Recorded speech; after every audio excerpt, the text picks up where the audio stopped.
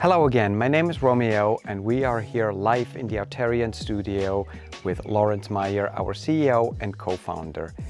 One of the terms that at first really gave me some things to think about was Auterion Enterprise PX4. It's such a big term and I had to get my head around it and think, what is this? And Lorenz, Auterion Enterprise PX4, what is it and how does it benefit an end user?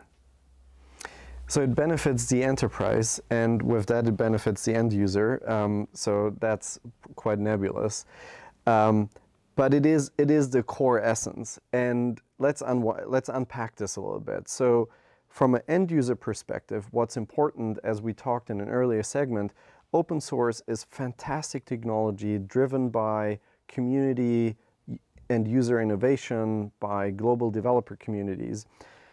That also means the interest of this developer community is to create the best technology. It's not necessarily creating a great product. And so typically what happens, and we as open source developers have to be frank about that, is that open source software sometimes is pretty hard to use, pretty hard to install.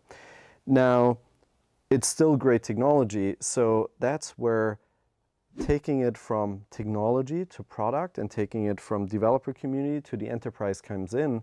And what this means is the same thing as enterprise Linux is a thing. Enterprise PX4 is flight control software and drone management software, like the full stack, for the enterprise. So it's not for developers, it's for real operators that have jobs that need to run surveys, that need to run inspections, that need to fight fires, that have public safety duties. And it needs to be easy to use. It needs to be easy to install. It needs to be easy to upgrade. You should not have, as a police officer, to go on GitHub, download source code, compile it on your computer, and then flash it to your drone, and then first having to do all sorts of flight tests to verify that you haven't run into a regression. And this is what open source life would look like for any police officer. So you need somebody in between, like Auterion, who is taking that great technology, runs it through a proper product QA process, maybe takes off the one or the other rough edge, and then makes it available to a police officer or to somebody, to a surveyor running inspections or mapping. What is also important, you started with Auterion Enterprise PX4. That obviously is a product name. And that's okay because Auterion provides PX4, which is the baseline kernel, so to speak, as a commercial software distribution.